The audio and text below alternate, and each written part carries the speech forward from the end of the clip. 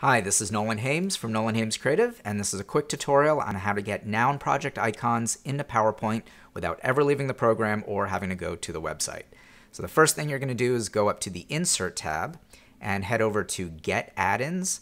And when you click this, you're going to be taken to the Office Add-in store that contains a lot of third-party tools that connects their services with PowerPoint, or actually with all of Office. So this works in Excel and Word as well. So you'll find things for stock photography and polling and all sorts of things. But we want the Noun Project, so I'll just type in Noun to the search bar, and that's going to bring up Icons by the Noun Project. Click Add, click Continue, and that's going to add to your Insert tab a little icon for icons. And by clicking that, you're going to get a new pane on the right-hand side. And the first time you do this, you will need to connect it to your Noun Project account, whether you have a free basic account or the $40 Pro account, which I think is the best deal around. You should definitely have that if you can.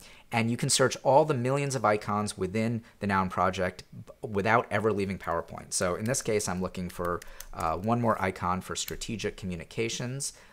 Maybe I'll take this one. And just with one click, it inserts really quickly. You do have to be connected to the internet, of course. It's pulling all this down. And one of the really cool things about doing this is it will bring in the icon as an SVG. The SVG format is a vector format. It's infinitely scalable. It doesn't take up a lot of space. It's really flexible.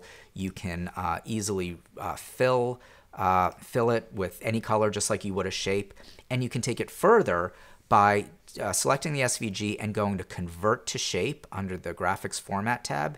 And if you do that, it will convert the shape to literally PowerPoint shapes. So if I go down a group here and ungroup, you'll see that this is now no longer an SVG. It's individual PowerPoint shapes, which I can then go into and selectively fill. In this case, if I want sort of multicolored or sort of bicolored icons, I can do that. I can also delete parts of it if I wanted to. I could delete or change it. But that is the Noun Project add-in.